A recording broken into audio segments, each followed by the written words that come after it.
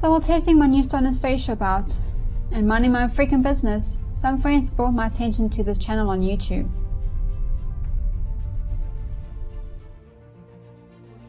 I opened it up on the big screen in the briefing room. It belongs to this conspiracy guy calling himself UAP. According to him, this stands for Underrated Actual Physicist.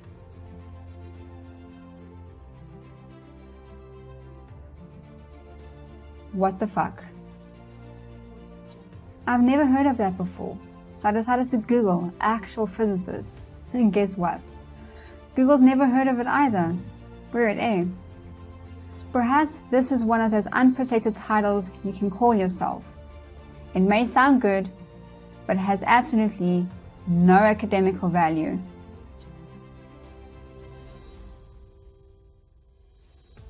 And to my absolute annoyance, it's all about this 2-year-old video that's just so freaking dumb. Our friends at the Silly Shill Show, link in the description, tackled this video. But I think we can add a little something to their comments.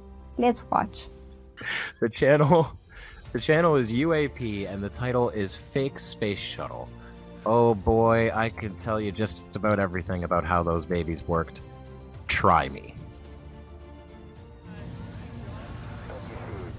Some kind of machine gun because, yeah.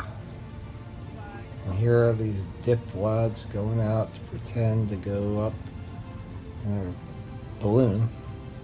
And here's the balloon. Absolute fucking tragedy, wouldn't it, if one of those fucking balloons popped? That'd give the game away. And before he goes any further about how it's a balloon, I really want to know what's fueling the RS-25 engines if it's not that giant orange thing. Yeah, and how does that fucking balloon... I mean, you'd think it might melt. Balloons ain't really that resistant to heat, are they? Like this, perhaps? Just enough to keep it from... It bursts into flames. Get it started, It's fighting, and it's crashing. It's crashing terrible. Oh my, get out of the way, please. It's burning, bursting into flames, and it's falling on the mooring mast and all the folks between it. This is terrible. This is one of the worst catastrophes in the world. Oh, it's like 400 or 500 feet into the sky, and it's a terrific crash, ladies and gentlemen. The smoke and the flames now, and the flame is crashing to the ground, not quite to the mooring mast. All the humanity and all the passengers speeding around it. I told you. And yeah, that's a good question. Is all of the fire and explosion coming out the bottom of it, is that all a hologram? CGI. What's your excuse there? Blue beam technology. All right, let's see what his explanation for anything else is. Oh, Keith Newton. Why would they put the door where the steps are? Idiots. Well played, sir. Well played. And they shine a lot of orange lights. Maybe they have some real rockets. Booster rockets. That big tank in the middle, if you want me to believe that that's full of liquid, you know how heavy that would be and that you're going to blast it? You got to be kidding me. You know? This means nothing to me. Oh, really? None of them were holding camera? Who the hell cares what this guy believes? If you want me to believe is not an argument. I don't give a shit what you believe. Yeah. Once again, I ask you, what's causing the enormous fire to come out the back of that orbiter if it's not fuel coming from that orange tank? Yeah. And as I said, and if it is a fucking balloon, how comes it hasn't melted? And yeah, that too. The fire is clearly there. There's clearly a combustion happening during that launch. How is it not destroying the balloon? So, okay. It's turning around. It's already started to curve over because when you fire rockets, you don't go straight up. You hang around in 0.999 G's and you start going sideways because that's how it's done, because that's rocket science. Huh? How many G's?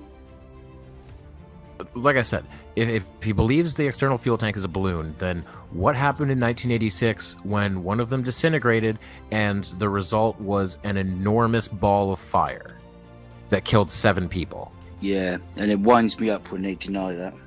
Mm-hmm. You know, real people died. You know, it not only can you tell it wasn't a balloon because look at it, but the speeds it was going. Because when it explodes, it keeps moving in the same direction it was. And there's no balloon that can go that fast. No. It's like when they come up with bollocks like, well, if they just sort of go up a little bit and then crash into the ocean. No, they don't.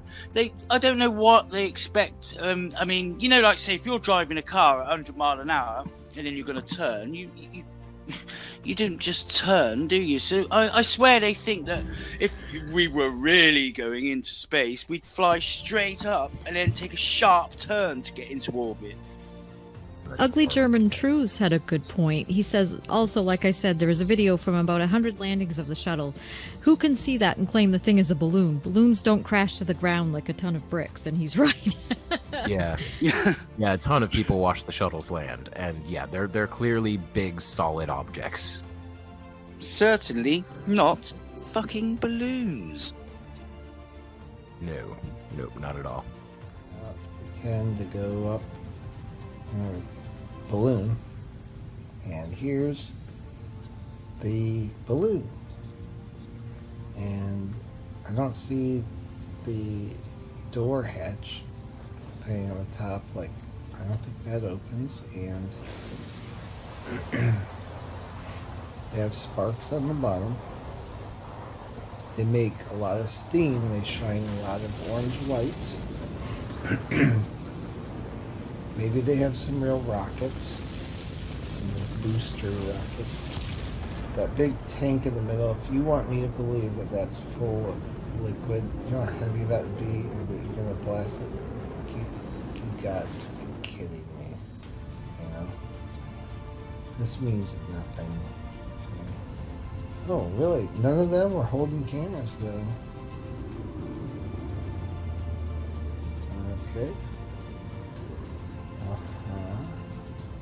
It's turning around. It's already started to curve over, because when you fire rockets, you don't go straight up. You hang around in 0.999 Gs and you start going sideways, because that's how it's done, because that's rocket science and we can't understand it. Oh, they're already in space. Wow. And the hatch that didn't have a seam is now open, and somebody's up there filming the space shuttle from the space shuttle. This is the passageway that the astronauts would have used. You see it retreating there on the left. This is the passageway the astronauts would use in order to get out of the spacecraft in the event anything had happened up to this time. Now, of course, the only way they can get out in the event of some difficulty is to eject, which they Back can to do the first launch. even at this point. Now this one, there's definitely no seam. It's much more balloon-like. And here's the tube that the astronauts do use every time to escape, because they're not getting on that balloon. Look how much higher it sticks up. I use the bigger balloon, I think. You gotta hand it to them. I mean, they just fool. I mean, they're bold. They just put it right out there. It's in your face. Big balloon. They strap some rockets to the sides and shoot some flames, shoot some steam, shine some bright lights down from the engine holes and up from underneath, you know, spotlights. Dump a lot of water out. Now, I noticed a tendency for this program to get rather silly. Now, I do my best to keep things moving along, but I'm not having things getting silly. That's not a balloon. This is a balloon. This is a helium balloon. This is also a helium balloon. This is a hot air balloon. I don't know what this is supposed to be. Perhaps something Dutch. Maybe a hot air boat balloon? So to summarize it, this big orange thing does not look like a balloon. Balloon, check. Balloon, check. Underrated astrophysicist calls it a balloon. It looks more like a suppository. The only actual flying form that comes close is the Goodyear blimp. Just look at the way the tank is transported. It is really heavy. If you filled it with helium, it could never lift the total weight of the shuttle. On its way to the launch pad, this is the Space Shuttle Atlantis. Now let us put the Goodyear blimp beside it to compare them. These are the technical specifications of the Goodyear blimp.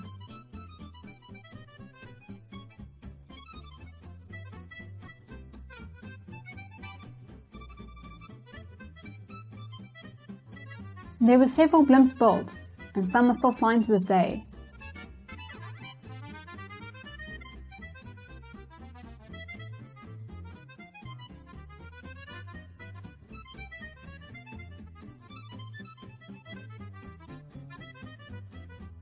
If you think this is not big, look at the tiny people under the arrow. Tiny, hey? And yes, there is something even bigger, but that comes later. This is a 10-year-old panoramic view of the Kennedy Space Center with the Space Shuttle launch pads.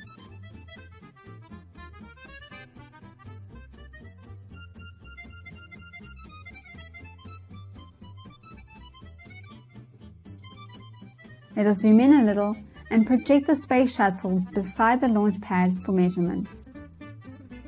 Oh, there it is. And overhead, let's hang the biggest craft that ever flew, the Hindenburg airship. The Hindenburg was almost as big as the Titanic. These are the technical specifications of the Hindenburg airship.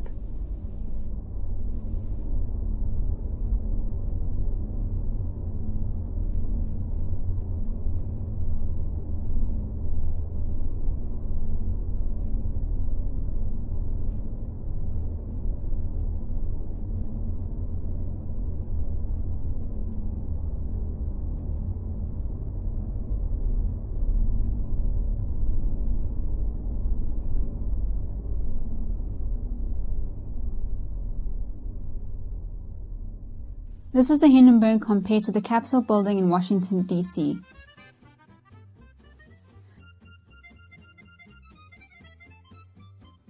How many Hindenburgs would it take to lift a space shuttle?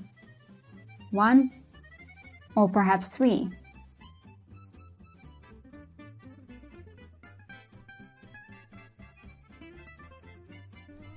Logistically speaking, it would be impossible. But in numbers, this fleet of giant airships would not be enough to lift a fully loaded shuttle.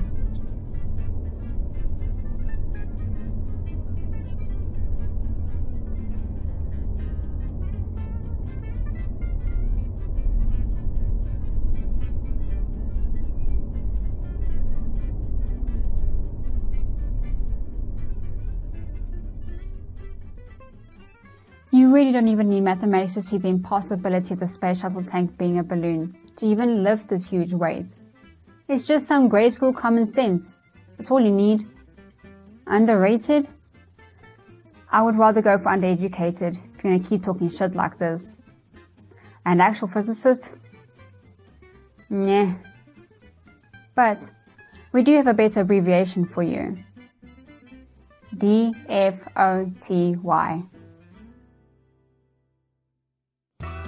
Hey, I'm Ivy, the co-host of the channel. If you like what we do, don't forget to like, share and subscribe. Also, don't forget to hit the bell so you can get notified every time we post a new video. If you have something to say, leave a comment. We look forward to hearing from you. If you want to hang out with us, come join us in our Discord server. Link is in the description. If you want to support either of us, please look in the description for Ned's Patreon link and our PayPal links too. We would greatly appreciate it. Bye! And Mr. UAP, we have a nice room waiting here for you.